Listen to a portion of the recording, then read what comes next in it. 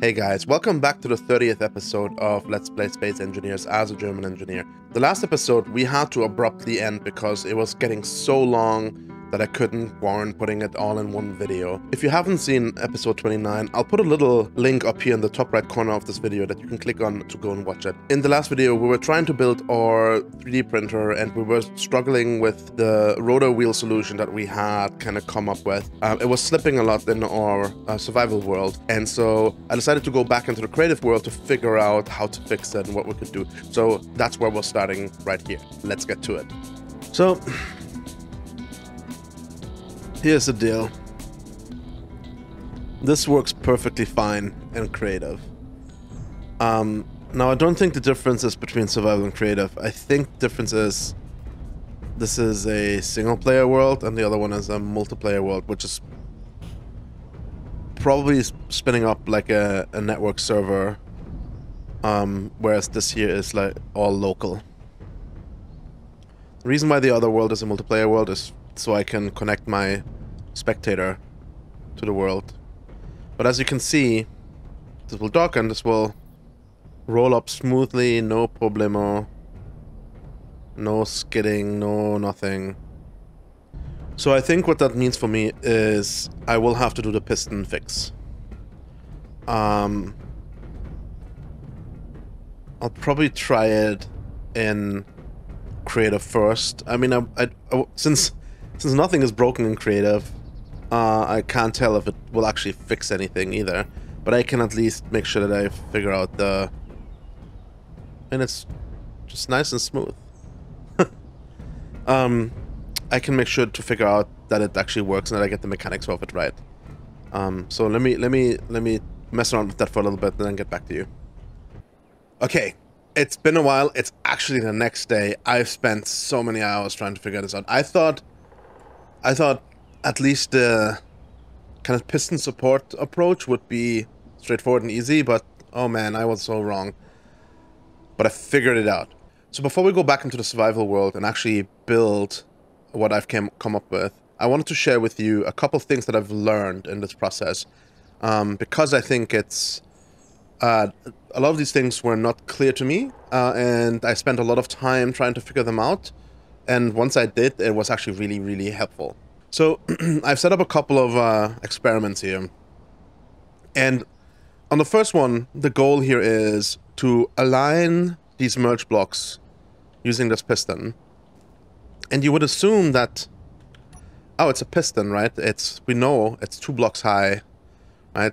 So we can just put a merge block onto the top of the piston and a merge block over here, lower the piston all the way down, and then they can merge. No problem, right? Well, it's not quite that easy, sadly. We pull this piston all the way down. We may have to fly up a little bit. You will see that when this piston is all the way down, these 2 merge blocks are not perfectly aligned. That if you try to actually merge them now, they will not. So a piston fully retracted is actually not going to work in this situation. And something similar is true for the piston all the way up. So we all know a piston can extend 10 meters, so that's 4 blocks, right? 1, 2, 3, 4. So it should perfectly align with this merge block here once it's fully extended, right? It turns out it's not. In this case, I believe they will merge. Yeah. But it will push down the piston. Have you seen that? Like, let me repeat that. See how the piston and the merge block, they jump around a little bit? And if you have stuff attached here, that's not something we want to have happen. That'll be causing clang and breaking blocks and tearing apart subgrids. So no bueno. Let's look at this here over here. The only change that I've made here is so there's no way for this piston to connect to this merge block. So I lift the merge block up a little bit. And then I've set a max and a minimum distance on this piston. So when we come down,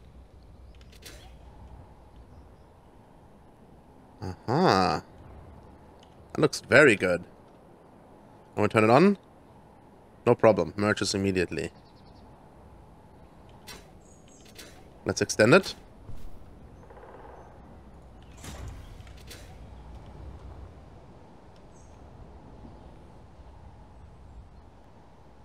Perfectly aligned. And we turn it on. No jumping around. It moves just a little bit, but it doesn't move up and down. It just moves a little bit left and right, just a titsy tiny bit. So what I did here, as I mentioned, I've set a max and minimum distance. Specifically, I'm going to share these values with you. The maximum distance is 9.84. This will cause a fully extended piston, and with fully I mean up to that distance, a block that's attached to it at the top to perfectly align with its neighbors. And on the retract path, the minimum distance is 2.34. Again, a fully retracted piston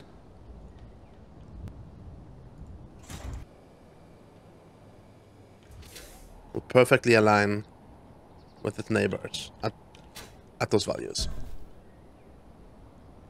Okay, so we have this. Let's go to the next one.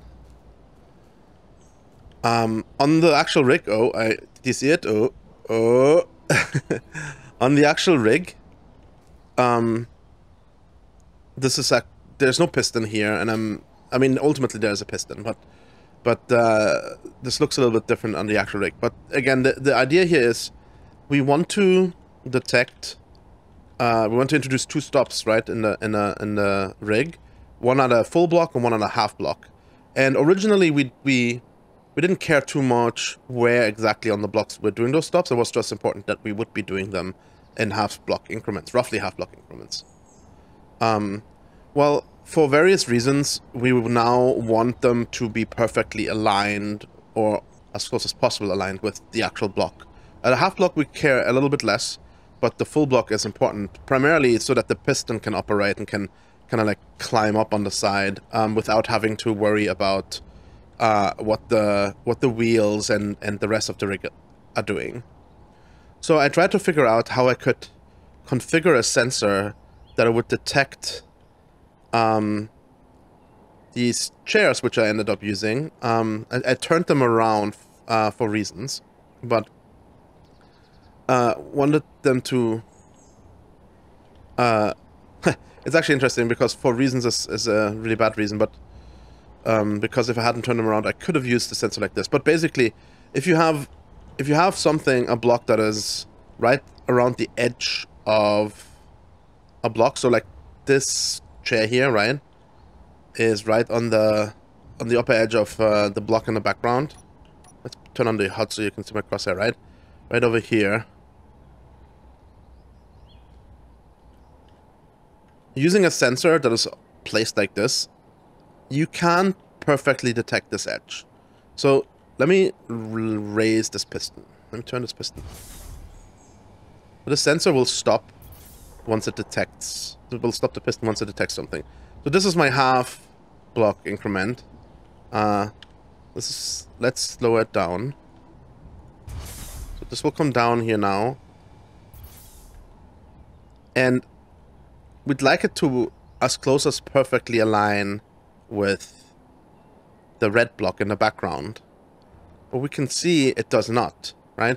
It should go a little bit further down. It's still a little bit too high. It's not perfectly aligned with the red block. It's close, but if we're now doing merge block shenanigans, like again, blocks will jump around and it won't be nice.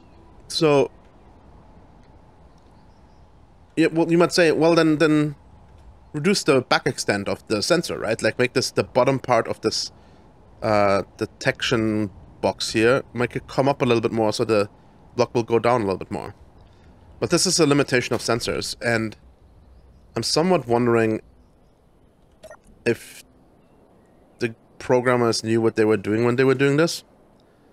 The back extent is at 0.1, and if I try to put it at 0.05, for example, amount should be between 0.1 and 50. So we can't go lower than 0.1. So if we want to detect something that is perfectly aligned with this edge, a sensor oriented this way will not be able to do this, because its front and back extent are limited to not being any lower than 0.1. So there will always be a certain amount of overflow here. And in fact, since it's on that, sitting on that plane, it'll be exactly 0.1. Like, what is that, 10 centimeters? This offset here between these two blocks will be exactly 10 centimeters. So if you have your markers on the edge of a block instead of in the center, for example, then you cannot use your sensor at the edge of the block as well.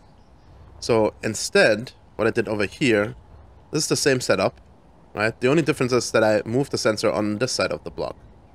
So now I can configure an arbitrary amount of offset. Not arbitrary, it's still limited to 0.1 and 50, right? But those limitations do not bother me as much anymore. So if I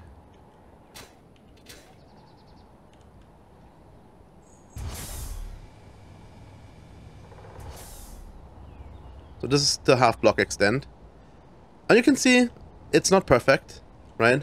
In fact, this is where the 0.1 limitation still bites me, because I would like this to be a little bit higher on the bottom now, but I can't put it any higher because it should be at 0.05 approximately. I think it's 0. I actually wrote down here somewhere. It's 0.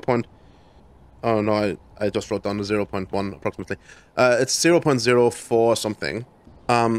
But if we raise it one more, or actually let's lower it down. I think that makes more sense. Turn it on. So if we lower it down, now when it stops, look at that. It's perfectly aligned between these two blocks. Or almost perfectly, in fact. It's a little bit too low, but this is going to be sufficient. Keep in mind that these sensors have a limitation of 0.1, and that's not necessarily news.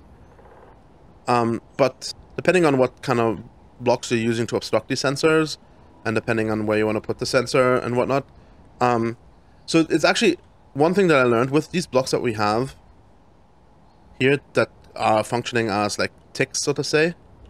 If we want to raise a block only half block, I don't think that's possible. So you can use one sensor to perfectly align a block on either the full block or the half block height, depending on if you're using elements that are at the edge of their block or in the center of the block. I don't think you can do both with just one sensor, and I tried.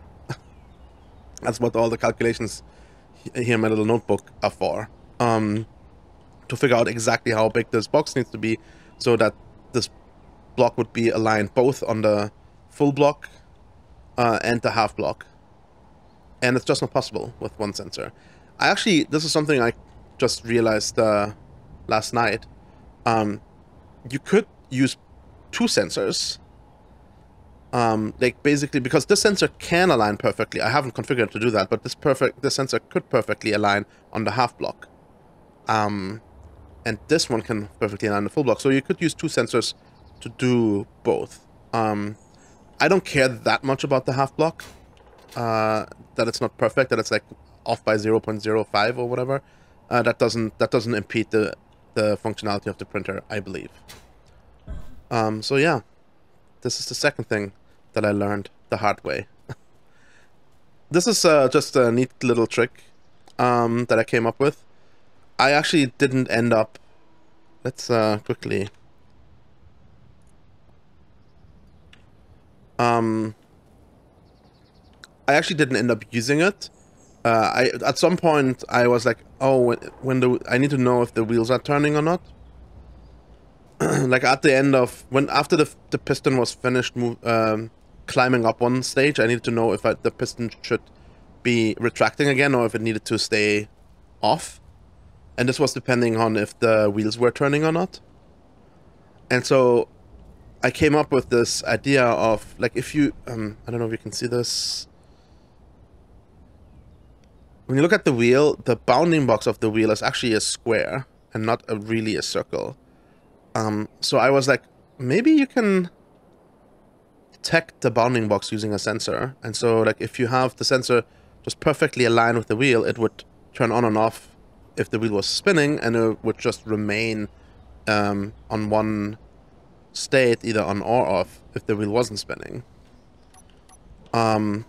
So right now you can see the sensor actually is in detected state. It's blue. It's green if it isn't in detected state. But it's stable. It's not doing anything, right? So if you want to know if the wheel is spinning, the fact that it doesn't switch state would indicate that it's not spinning. So if we turn it on this block, now you will see that the sensor will switch between being on and being off. Right? I hooked this light to it so that you can have a better visual indicator.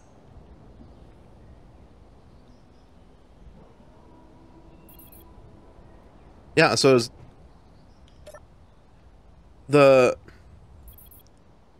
exact values that you need to set this to, in this case, I used, there's two values that you need to think about. There's the height, and then how far it kind of like reaches in. And they need to be kind of adjusted with each other. In this case, I've used a 0.2 front-end extent, which is basically the height of this detection box. And then a 0.81 right extent, which basically defines how far out this goes. And if you configure it just right, you can, when the wheel is spinning, the sensor will turn on and off. And then also, especially if you have a wheel on a rotor, this wheel is a subgrid, so you can just use the subgrid detection of the stations and subgrids are on, so it will detect station subgrids, which this wheel is, in this case. Yeah. So, I hope this was insightful. Let's take a look at this. I don't want to walk you through everything here in the creative world, but rest assured, I've added a support piston. And what that means is basically every 3 blocks there's a merge block all the way up. And this support piston, there's 2 merge blocks in the support piston. There's one right there, and then there's one at the top. And then this piston will retract and kind of stabilize this entire rig as these wheels move up. So there's not going to be any slippage that way. And then when the piston is almost fully retracted, and almost is based on this piston offset here that we learned about over there, this bottom merge block, the support merge block, will be up here and perfectly aligned with this merge block. And now we'll turn this one on and turn this one off, and then the piston extends again to go up to the next level. And so this piston kind of like climbs up the side of this pillar here all the way to the top over time, and it's being controlled just like the wheel. So when the wheels spin, this piston will pull up, and when the wheels are fixed, this piston will be stopped. And so this piston will continuously provide support. In theory, you could build this entire rig almost without wheels, probably, just using pistons like this. But I wanted to keep it in the spirit of the original idea, so I didn't remove all the wheels or anything like that. And they do provide some support still, kind of keep everything in place. And in fact, like, if you're fine with it slipping around, you could remove the piston and it would continue working the exact same way. The piston is purely like support. It's like, how you say, incremental enhancement. Do you guys want to see it run? Or should we go into the survival world and build it there immediately? You guys want to see it run, right? Okay. Let's see if this works. Let's reverse them. So what happened now is, when I reversed them, they immediately probably immediately triggered one of these chairs over here, right, with the sensor, and then turned them off and activated the crossbar. And as you can see, I have already printed something successfully. Almost entirely successfully. A couple pieces are not actually correctly printed here. But that's a problem with the blueprint of the ship, or the ship itself, like how the ship is designed. So now it raised up, did you see that? It raised up a little bit, and there's no slipping. Although there was no slipping without the piston in the creative world either, so we'll see about that. I want to show you how the piston kind of does its thing, so I'm going to cheat a little here and deactivate the stop block. I think this should cause it to just skip all these chairs here and fully retract this piston, if I'm not mistaken. All these timer blocks and whatnot get quite complicated and you easily lose track. As you can see, in some places I've lost some of these wheels while working on this. I did some cloudy things along the way. A lot of failures, I can tell you that. There we go, now it's lifting up, and it should now lift all the way up until this block and this block are aligned. This will trigger this sensor here on top, which I'm also detecting subgrids with. And then it extends this, turns off this merge block, extends the piston, and this is all what these timer blocks, what they're doing here. And then when it reaches this one, it's the max extension of the piston, it'll turn it back on and turn this one off. And in theory, if I hadn't disabled this timer block here, this thing would resume now. And so it does this all the way up to the top. Let's build it in survival. Okay, we're back in our gloomy survival world. Oh, another thing that I learned, by the way, in creative was that these blast doors are not gonna get the job done. They are not obstructing the space here up here well enough, and stuff will get kind of like welded up that shouldn't be. So we need to replace them with other blocks at some point. But I'm not gonna make this a priority right now. Instead, what I want to do is, so the rig is all the way at the top right now. We will want to lower it all the way down. And in fact, we will need, I've mentioned this before in the earlier, I think. We'll need to have the ability to actually merge it on the bottom as well. So I think I'm going to add some merge blocks for it to merge in the bottom. And then we'll get it all the way down, so that we can install the other merge blocks and the piston and install all the merge blocks along the way here. So the way that I want to merge it in the bottom, so I think like this, and then have, so this should be a merge block here, and then have this block come out just with the stop blocks that are down there, and then put a merge block facing up. So this come out, and then have a merge block. I don't remember where I have all my blocks here.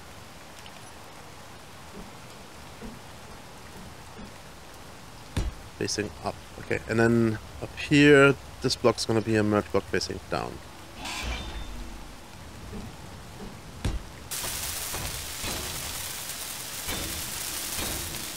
So I also will need to replace all these chairs and flip them in orientation, replace the sensor, fix the blast doors, and put in merge blocks all the way up. Oh, and I need to raise the ceiling by 1 block. These all need to be 1 block higher. That's just an effect of the piston. Okay, so now we're down. We should be able to merge this here safely.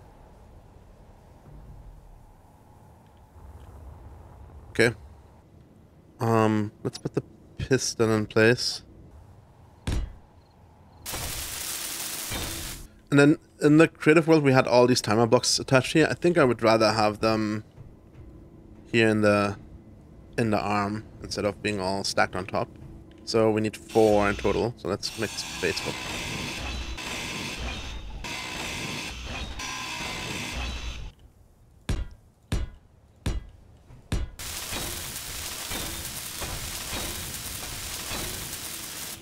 So we're gonna configure our piston.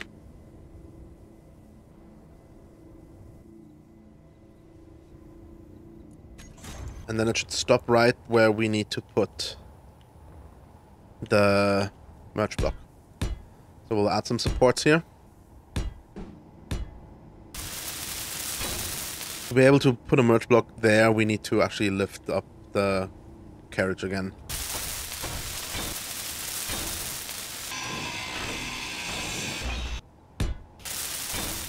So I think what I will do next is I will be putting merge blocks in all the way up, every 3 blocks.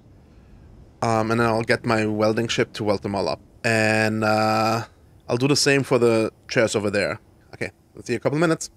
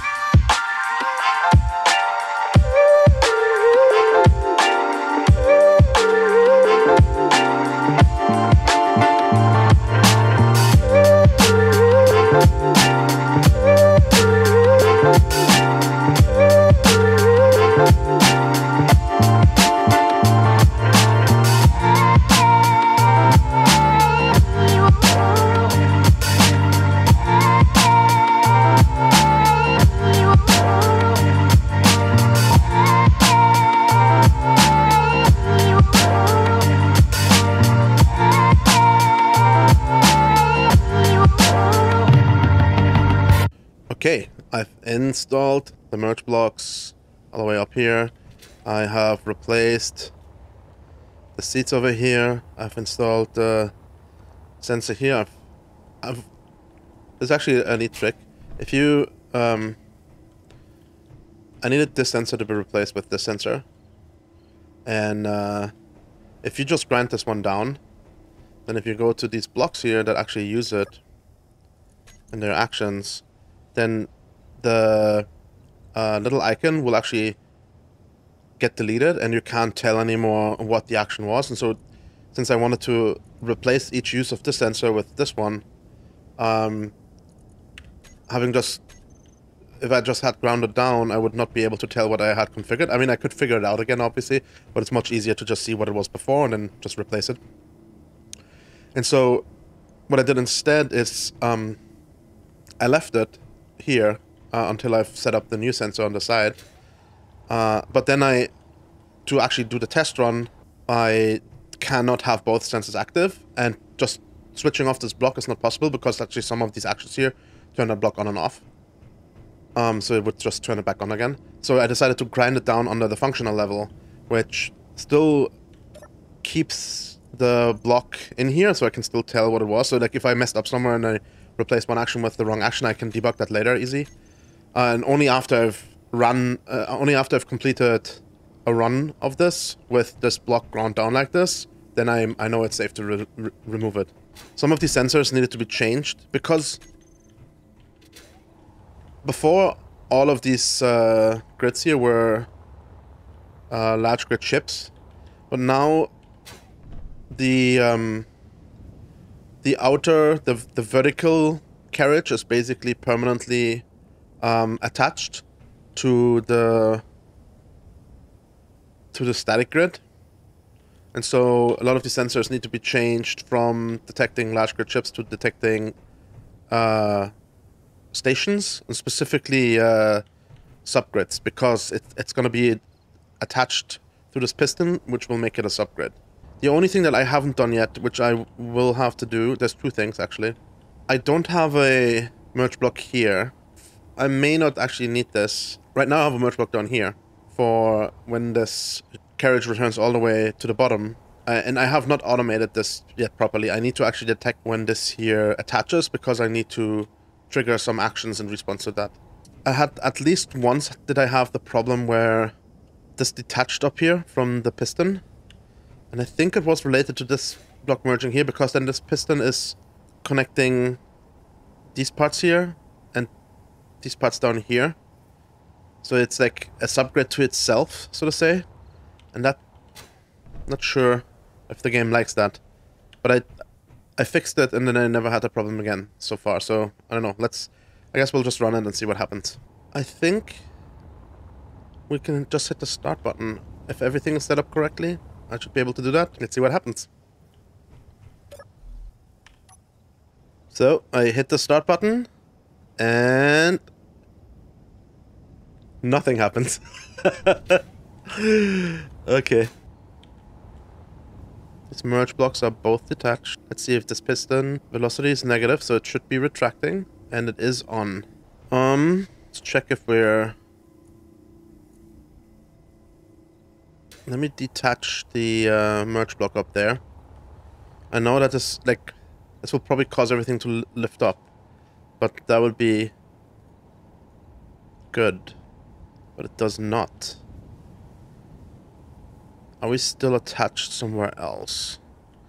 So now everything should be detached, but I can still see the welders. So we are probably merged somewhere else.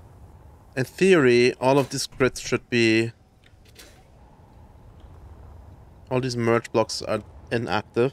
So we shouldn't be merged with the static grid anymore. But when I pull this up, I do see all the welders and the base. So we are still merged somehow.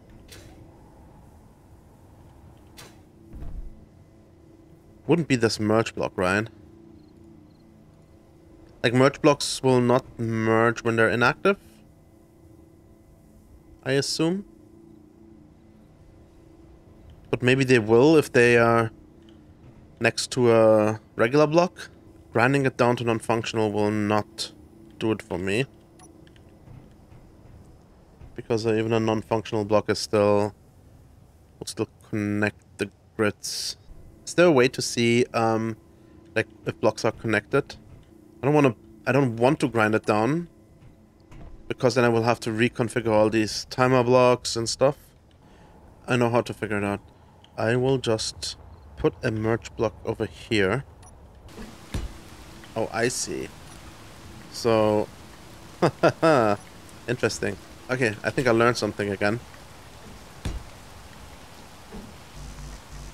Yes. Okay, but this will... Yes, okay.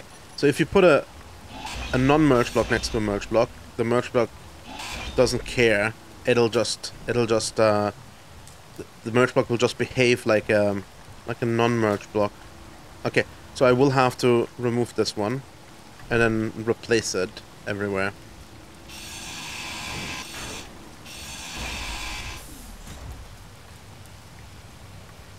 I'm glad nothing broke, because that was kind of sketchy. So I need to get a merge block in here then. I thought I was able to get away with not having to have one there. So I need the merge block right on the height of this piston. So I need to put a block down here and here and here, and now I can remove this one block in between here, this one. Not 100% convinced I'll be able to get a new block in there. Okay, that was less dramatic than I thought it would be. There. So now I can remove this again. And now I should be able to put a merge block here. Okay.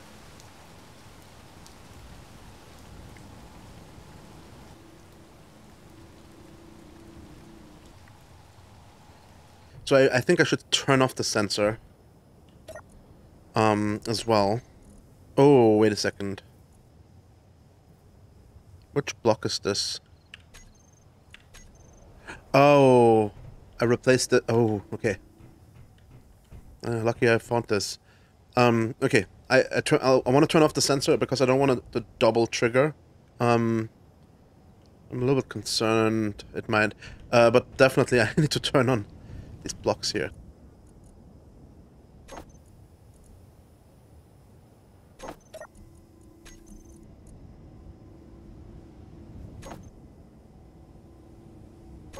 I think I need to fix some things over here as well.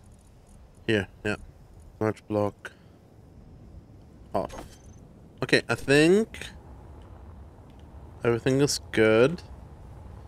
Should be able to start it. We did stop this here, and when I started, I think it will kind of switch the direction without actually switching the direction.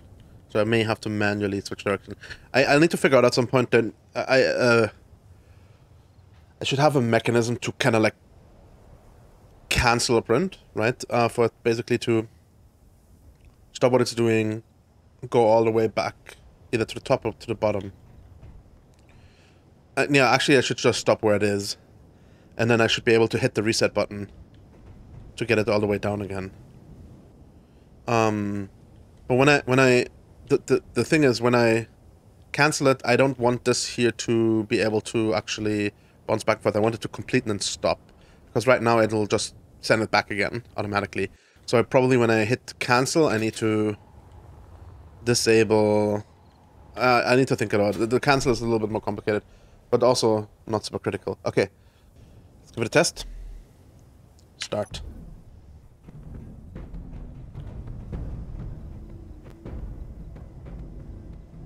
It's not actually stopping. The wheels are stopped, but nothing else is stopping. The piston is certainly not. Let's stop the piston, I guess. So, it seems like the wheel stopped, but the piston didn't. Vertical stop. Toggle the piston on? No. Toggle it off. Wow. Resume. Okay, the retract needs to be on the resume. It should be in that state, but I just want to make sure that it's in that state, because otherwise it will not work correctly. So I'm going to remove the retract from here. Okay, let's try again. Now it's trying to move up. Okay, let's stop. Because the piston isn't... It should be lifting up, but it can't do that while it's running. So this is the stop, right? Yeah. So do trigger now. Okay. So I'll need to lower this just one tick here, probably.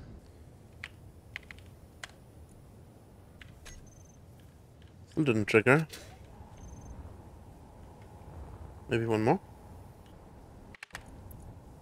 There we go. Yeah. Okay, now it's extending. Let's hope that it locks in here correctly. Yeah. And releases here. Yeah. Okay. So if I resume this. Yeah, it's going the right way. Once it reaches that over there, it should move up a little bit. Let's quickly check over here, because I wasn't sure if it stopped correctly. But I may have just been the piston going rogue. Okay, it's going up. And it stopped. And it's coming back. Nice. Let's see if it repeats this several times. There we go. Nice. I think it's working. Yeah. I want to monitor that it kind of manages this transition here by itself without any help, because last time I think I did still help. Well, while it's doing this, let's figure out how we can detect this here. We need a sensor here. So the idea is that we need to detect when it has docked at the bottom. Basically when the reset operation is complete. This should give us like a nice kind of cone coming out here. Yeah. So now, as we come down, we will detect... don't play us off. We'll detect a subgrid station. Right? This here, down here, will be a subgrid station. And then once this block here merges, or we merge with that block down there, this will no longer be a subgrid. So basically the subgrid will disappear. So meaning this setup action here, this one here, will be for triggering the reset is complete. Let's go over there and add a timer block for reset complete.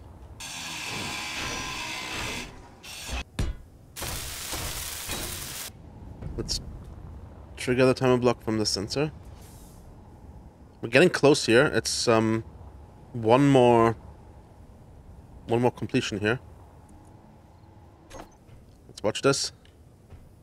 This should lift up, and it should trigger the sensor, and it should start its cycle to go up one.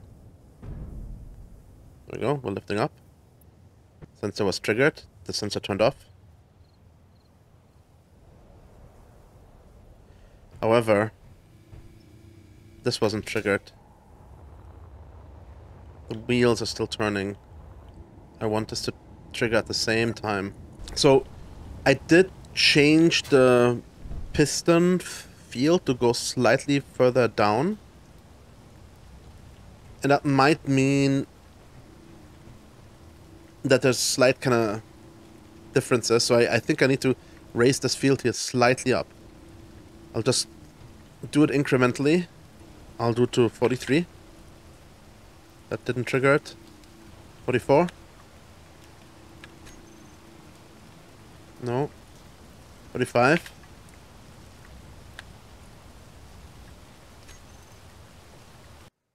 Yes. Okay.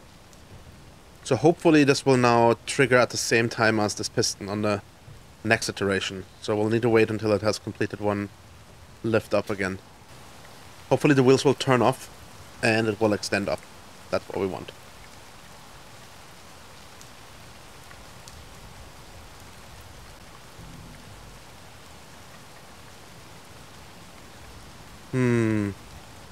Now it was triggered. Interesting.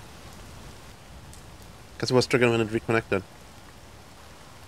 I mean, that's fine with me. It's not what I wanted. Like, it's not the exact order I wanted it to do this in, but...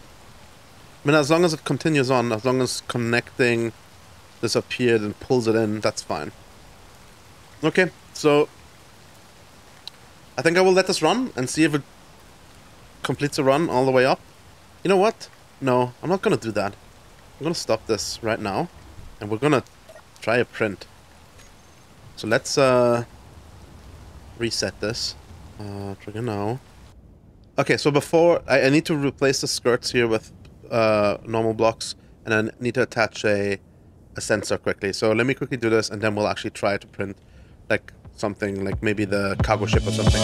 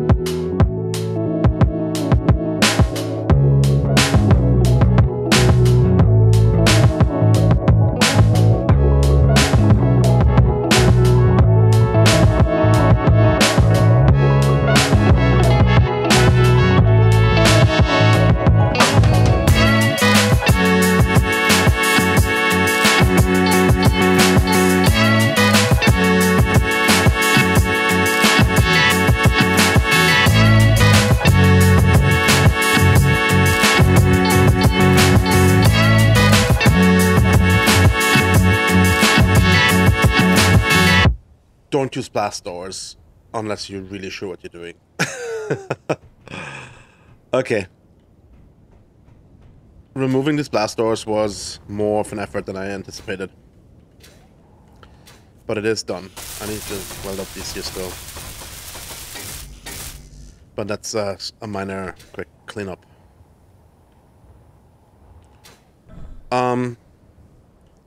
Okay, we need a small grid projector forever. A grinder and pistons. But a grind... small head.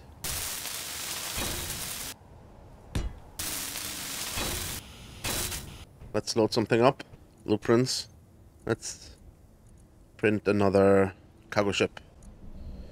I know that we need to flip it over. Like this. This should do it. Okay. And then on start.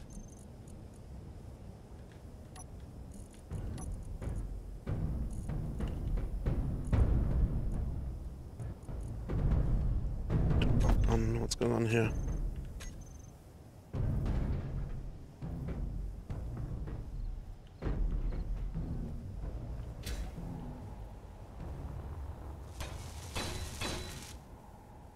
Oh, we're actually building. That looks good. That does look decent.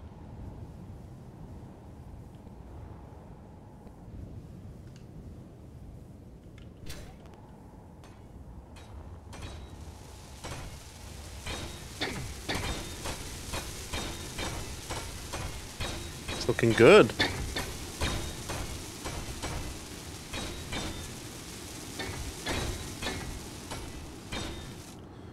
Like, not all blocks are fully welded up.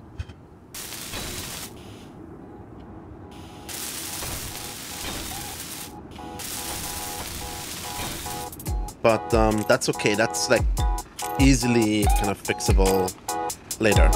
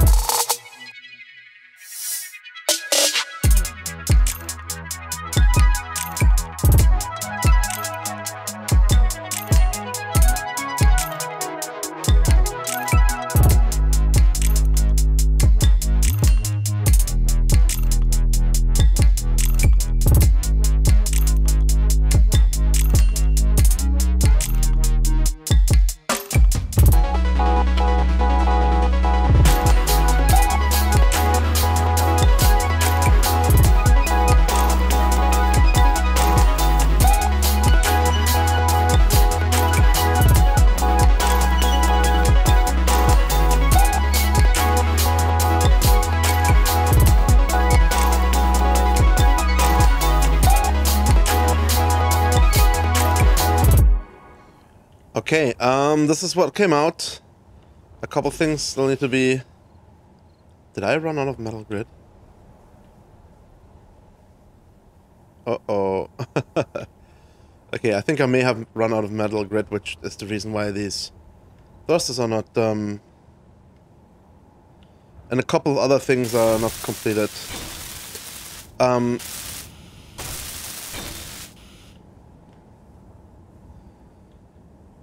But here's the thing. One thing that is that definitely didn't work quite as I wanted I detached it from the projector already, or removed the projector, because I had some issues here. The engine's on, which is probably you want to turn them off when taking a blueprint, just because it caused a lot of clang on the printer. As soon as the engines were printed, they turned on, and that seems like not something that's desirable. But that's so on my end. There's also the other thing that I noticed, which may or may not require me to rethink this printer a little bit. So if we come from one direction across this welder wall, and there's any blocks in over here that can't be welded up yet, then they will never get welded up, because on the pass back we might be too low. Not necessarily, not always, but there is this possibility. So I think the reason why these thrusters on top here are missing is for that reason. They were...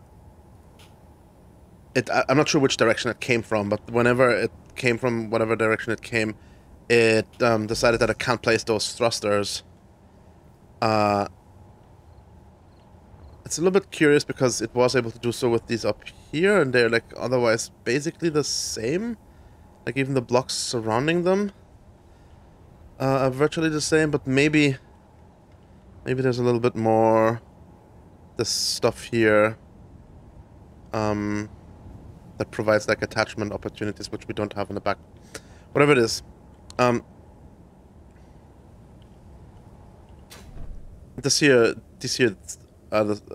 block here, or these in front, the same. Like when I was passing by these, I was coming from this direction probably, and this cockpit wasn't here yet, so it couldn't place them until it reached these things here in the back, so I could place these, but then it had already passed this point and couldn't place these blocks in front here anymore. They could attach to these, but it could only place these after it had passed them. So that may mean that we need to do a back and forth before we do a raise, which basically means it would double the already kind of slow print time. But if the printer, once the printer is set up correctly and is working, then like we can just AFK, right? You throw something and you turn on the print, and then you just go and wait for it to finish. You don't need to babysit it or anything. Let me land this one here. Oh, it doesn't have any gyros. The gyros didn't get... They had the same problem. Also pretty sure you want to have the landing gear not on auto lock on a blueprint. Learning lessons here. I just realized something. Good thing we never brought this all the way up. I raised this one over there, but I didn't raise the other ones, so I still need to do this. Okay, let's see what we got done. We added the locks for carriage, charging, and I/O. We added stepping function to Z-axis. Yeah. We added automation blocks. We did. We built the welders multiple times. We attached a projector, and we printed something. We successfully built a 3D printer. There's some improvements that we can do to it, certainly. But I think overall we did a great job. If we want to have more reliable prints, I think the easiest way to do it is to just increment the Z-axis every other back and forth. That way we can make sure that we have an opportunity to print stuff in either direction. And will also help with completing blocks more reliably, because I think the couple of blocks were not completed correctly. I know we still haven't moved the MMR, and now that we're starting to use some more cobalt through metal grids in that printer, we probably should get that moved over because how much coal do we have left? 815? Running low, running low. But yeah, thanks a lot for watching. If you enjoyed this video, please make sure to give it a thumbs up. And if you want to see more like this, make sure to subscribe. I upload Space Engineers videos twice a week, and there's lots of other stuff to explore on the channel. And if you know somebody who might enjoy this video too, please make sure to share it with them. It's the best way to help the channel grow. Thanks a lot for watching, and see you guys next time. Bye.